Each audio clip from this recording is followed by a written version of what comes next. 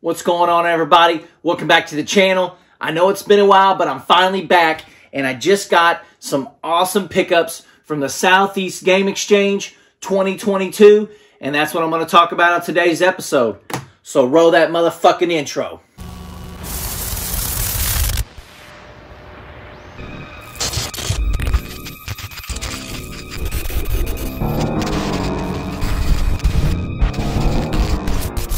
So I'm going to go over the event guide. This is just to give you all an idea of if you would have went to this, what you could expect from it. Super cool event. One of my favorite conventions of the year, the Southeast Game Exchange in Greenville, South Carolina. They have tons of stuff to do, not just buy video games. They have video game tournaments for games like Super Smash Brothers, Mario Kart, Halo, Dr. Mario, Pokemon Stadium. There's a ton of different things like that. They have panels if you actually want to hear what these YouTubers had to say about whatever they talk about. Big channels attend these things, and it really brings the fans out and the crowd out. People like Metal Jesus Rocks, John Riggs, Pat the NES Punk, Boogie. All these big channels like the Game Chasers, they even premiered and showed their movie for the first time, which was pretty cool. Just tons of different special guests, and this is just some of them that attended this year. I guess if you're into Pokemon, she does the voice for Pokemon. Boogie, the guy who made the Mortal Kombat sign. Retro Gaming Pandemic, LGR, Metal Jesus Rocks. I mean, there's just a ton of them. I mean, you can all see them. John Riggs, Phoenix Resale, GameCube Galaxy, Cheap Fine Gold Mines, Pat the NES Punk, Retro Rick, the Game Chasers, Blips and Pips. Super cool. Pac-Man Case, NES Complex, Gamer Aimer. There's just a ton there this year. So if you wanted to say something to him, you could. So yeah, that's the event guide. So before I get into the games, I know I'm blabbering on, but I really wanted to talk about pricing in 2022 compared to 2005, 2010. Obviously, way more people collect now, and that's just part of it with rising prices of these retro games. So I've had to scale back a lot on collecting, and I had to scale back on quality. I've always tried to strive for top quality in some of the things that I want, but it's just getting harder and harder and harder to find boxes or cartridges that has little to no damage. It's almost impossible. So I've been having to lower my standards, or I'm just not going to be able to pick up anything. With that said, I picked up a couple games this year, and I'm going to show them off. So the first game I got was Ghouls and Ghosts for the Sega Genesis. It came out in the later part of 1989, but it had about 3 months until 1990, and they put out some absolute bangers, and this was one of them. I had the cartridge, but I never had it CIB. I wanted to pick it up. It was there for a reasonable price. I picked it up with the manual, cartridge in great shape. Thought it was a good deal. Like I said, it's just getting harder to find these. I only found like 3 copies of this game there, and this was by far the best one. It's just getting harder to find this stuff. Collecting is so crazy in 2022. The next 4 games I'm going to talk about are all for the NES. It's weird because I already have these games, but I don't have them CIB. So I just wanted to go ahead and pick these up CIB. For one, they were in great condition. And like I said, finding things in tip-top shape for a decent deal at conventions is very, very tough. I'm going to go ahead and show them off now. The first game I got was Golgo 13, Top Secret Episode. I picked this game up because I do enjoy this game, and it has that weird Konami silver that I really like. I know it's not made by Konami, it's made by Vic Tokai, but I just really like this box. It reminds me of the Metroid box. So I really wanted to pick this up, and the condition was there. I found a booth that had really good deals, but for some reason all his games were kind of set back. So you kind of had to really look for them. And most people were just looking at his games that he had in the front. But he had a bunch of NES games sitting up behind him, and I guess people just didn't ask about them because they were there for a while. But yeah, Top Secret Episode, Golgo 13. One of the coolest things about this game is that there's an actual sniper headshot, and it blows his freaking head off and blood squirts everywhere. So it's crazy that made it past the NES censorship back in the day. But yeah, Golgo 13. And these are all pretty much complete. They might be missing an insert or two on a couple of them, but they're all basic inserts that I could pick up without a problem. So that's the first game I picked up. Second game I picked up was one that I've been looking for a while, because I played through the game on the cartridge that I had, and it really wanted me to get it CIB, and that's The Magic of Zorazahard. I guess that's how you say it. The Magic of Zorazahard. Whatever. It's a great game. People say, oh, hidden gem this, hidden gem that. These things are 30-year-old games from a system that was back in the 80s. Everybody knows all the hidden gems.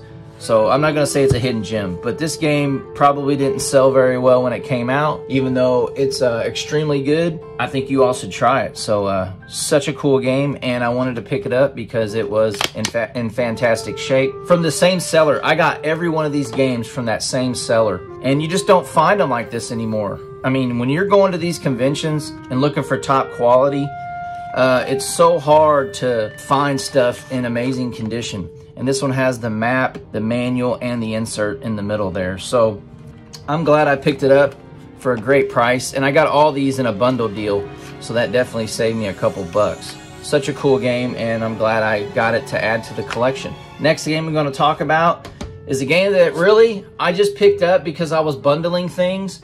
And I love the movie, and I like the NES game, but it was there and in great shape, so I picked it up. And that's Goonies 2. Goonies 2 is a fun game. I love, like I said, that old Konami silver always it just catches my eye. So I went ahead and picked this up also. Pretty good shape. There's a little ding right at the top when they would try to open these back in the day. They would kind of bend that out. Not bad at all. It's got the manual and the poster, so super cool. Goonies 2, and everybody's like, well, where's Goonies 1? Oh, there wasn't a Goonies 1 for the NES, which was just weird that they would name it Goonies 2, but whatever. In my opinion, this game is playable. It's pretty fun. I think you all should give it a shot. I like it. I mean, I picked it up, so. And there's one last game that I got, and this was kind of crazy because I've been looking for this game probably for a couple years now, and the condition is just never there. For some reason, you know, there's just damage on every one of these that I see. So this was a situation where I either had to just bite the bullet and buy it, even though there was a little bit of damage. And that is the classic series Metroid. I've been wanting this box for a long time. Man, there's so few of these that I see at conventions. So when I do see it, it just catches my eye immediately. But such a good game. It's basically the same game as the original Metroid, just a different box. But I love this box, so I had to have it, and I wanted to add it to the collection. But there's one little tidbit of damage on this. I mean, it's so clean. But if you look right here, there's a little dent in the box. And that's just unfortunate, but like I said, you can't find these anymore, man. They're just crazy old, and it's just hard to not dent cardboard for 30 years. So yeah, I had to pick it up for the collection. That's exactly what I did. It comes with the manual.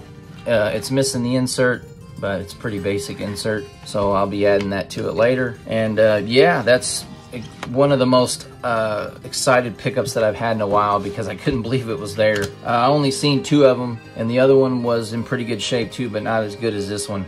And the other one had some fading on this, or on the side of the box, which really sucked. Well, that's all 5 of my game pickups from the convention. But before I go, I got one last thing that I want to show you that I picked up. And I've been wanting it for a while. I just been putting it off. And this is the Pat Contri Ultimate Guide to the Super Nintendo.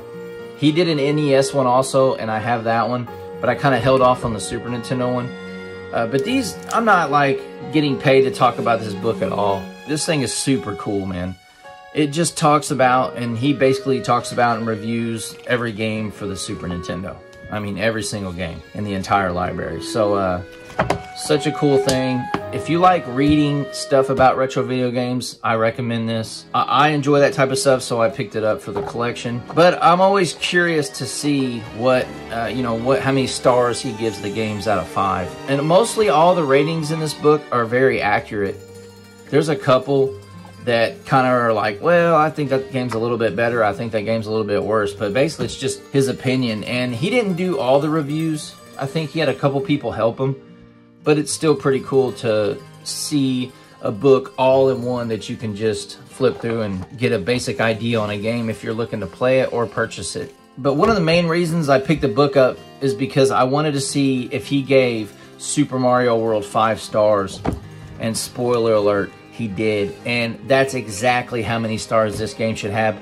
Hell, let's be honest, it should have 6. So not many games he gave 5 stars to, but Super Mario World was one of them, and it's extremely deserving of the 5-star rating. So it's such a cool book, and there's like little things at the end that talk about different stuff from the Super Nintendo's lifespan, different peripherals, unreleased games. That was a pretty cool section. There was a ton of games that I never got released. Talks about the Super Disc system that didn't happen. Just all kinds of really cool like literature, and if you were a backer or a Kickstarter, you got your name in the book. So pretty cool book. But yeah, there you go. And there's some cool stuff on the back right there. So there you go. That's all my pickups.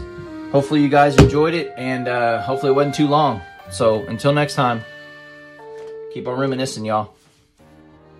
Well, there you go. That's all my pickups from the Southeast Game Exchange 2022 in Greenville, South Carolina.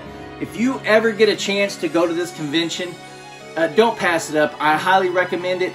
Tons of good fun, tons of awesome video games, tons of awesome friends and people to meet in the retro gaming community. Just an overall fantastic experience. If you guys have any memories of the games I talked about today, or just any memories in general of retro video games, make sure you leave a comment in the comment section below. Don't forget to like and subscribe, and until next time, keep on reminiscing, y'all.